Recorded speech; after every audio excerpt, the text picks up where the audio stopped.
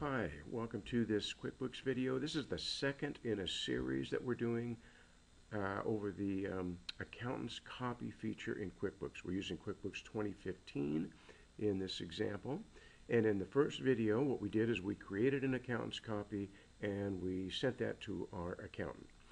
Now, the value of an accountant's copy is that it allows the accountant to do their work, whether it be a tax return, financial statement, whatever. There's undoubtedly certain things that they will have to enter into QuickBooks. They'll have to reclassify a few things.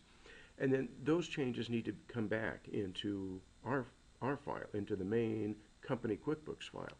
And so that's what we want to accomplish now by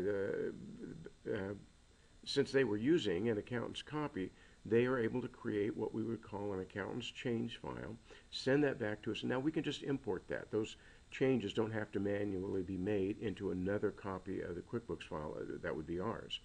So in order to accomplish this, I'm going to go to the File drop-down, Send Company File, Accountant Copy, Import Accountant's Changes from File.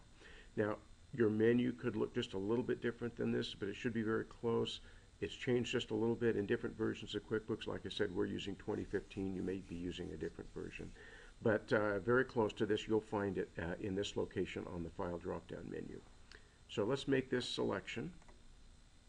And then QuickBooks wants to know, where is this accountant's change file that we want to import? Well, I have saved it on a flash drive, which has been designated by my computer when I inserted it as drive E. So that's what I'm going to select. Now, you may get this in a different way. It may come attached to an email or something like that. If it does come attached to an email, just save that attachment to a place on your computer and then navigate it to that, just like we are here in this process of importing into QuickBooks. So here is the change file right here, Joe's Landscape 2015 Accountant's Changes. I will select that, then I'll move down here to the Open button. QuickBooks gives us a list. You can see this is a very small sample file with only one change that we're using for the video, so this list could be very long for you. But this is a list of all the changes that the accountant made. I could save a PDF of that if I wanted to. Actually, QuickBooks will do that anyway now in the more current versions of QuickBooks. But if I particularly wanted to create that PDF and look at it, I could. I'm just going to click on this Incorporate Accountant's Changes.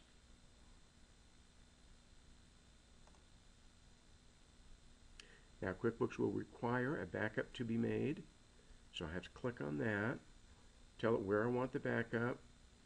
I've got this temporary folder right here. I'll just save it there.